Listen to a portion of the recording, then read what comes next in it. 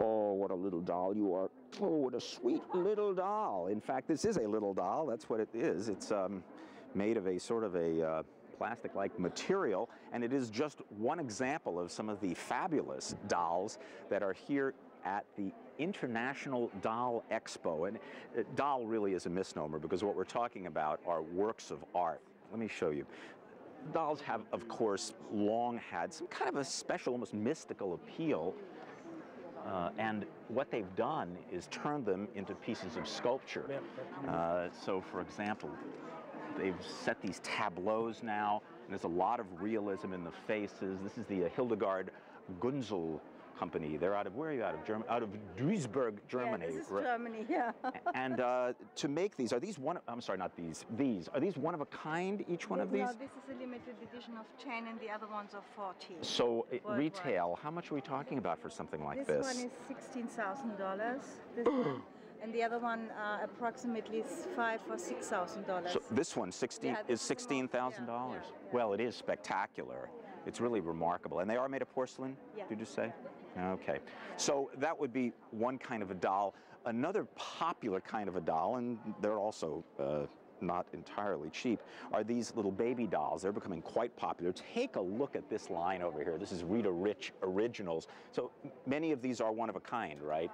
These are my resin editions. These are one of a kinds over here. So these guys over here, look at how realistic they are. Although I must say mine were never this quiet. How did you, where did you find models that were this quiet at this age? Grandchildren. Now, they are also weighted very well, so that when you hold one, first of all, you see they're sort of floppy the way a real baby might be. And when you hold one, you really feel like you're holding a baby, I must say. You make these out of what material? It's German polymer clay called Cernit, and you just sculpt it. Does it take you a long time to do one of these, so realistically? It varies. You know, sometimes I can do a head in a day, but usually it's more like 2 or 3 or 4. Well, they really are remarkable. The thing about many of the dolls here at the show is that the facial expressions vary so much. I mean, you know, forget about your Barbie dolls that all look alike. The finer dolls have got, well, just a tremendous lifelike look. And obviously these are not necessarily, at these prices, they're not necessarily dolls that you're going to hand a little 3-year-old to play with. Who are your customers?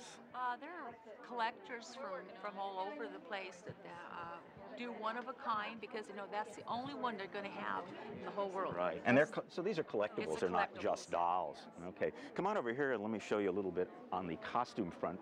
These are made in Russia, for example, and the detail on some of them is just gorgeous. Dean, go ahead and take a look at this one over here. And these folks over here, the hats are beautiful, the beadwork. Now, the woman who does these in Moscow actually started in theater, and you can see that there's a tremendous theatrical appeal.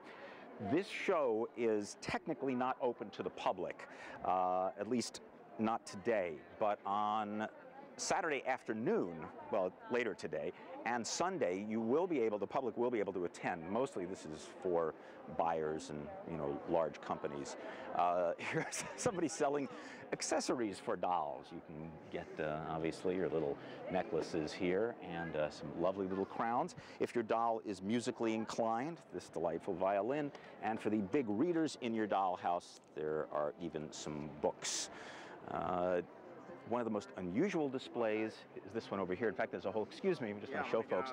This is one of the most unusual categories, the historical style of doll. And this is these dolls are based on a picture taken in the Lodz Ghetto during World War II. And these are dolls during World War II, are modeled after children in World War II ghettos. And there's an Anne Frank doll. Thanks very much for letting us look. And of course, on a lighter note, a little bit of Pinocchio, a lot of fantasy dolls. We're seeing a lot of that at the show here. And I've heard that angel dolls are a big deal. Some of them, these high-end dolls, using real feathers. Well, it's happy birthday time, ladies and gentlemen, because in fact, the so-called teddy bear is exactly 100 years old. And there's a lot of celebration going on about that. Happy birthday. Now, the story on teddy bears, you may know, is that President Theodore Roosevelt, that's right, Theodore Roosevelt, allegedly, and this is maybe apocryphal, refused to shoot a bear that had been tied up just to give him an opportunity to catch a bear. And he said, no, I'm not going to shoot that bear because that would not be sporting. And the story got around, and a shopkeeper in Brooklyn, among other things. Am I telling the story right so far?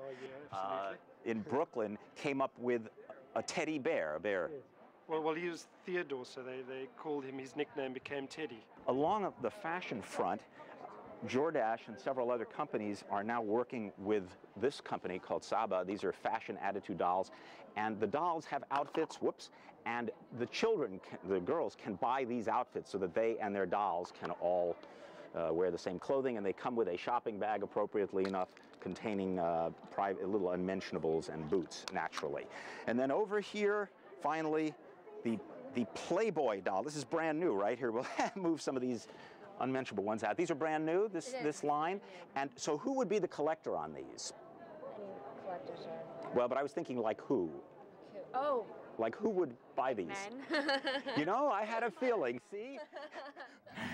All right, so men, women, and children over the age of 18. No, but there are lots of great dolls to see. It's at the Bill Graham Civic Auditorium. Today, 2 to 5, open to the public. Tomorrow, 10 a.m. to 4 p.m. There's admission of $10.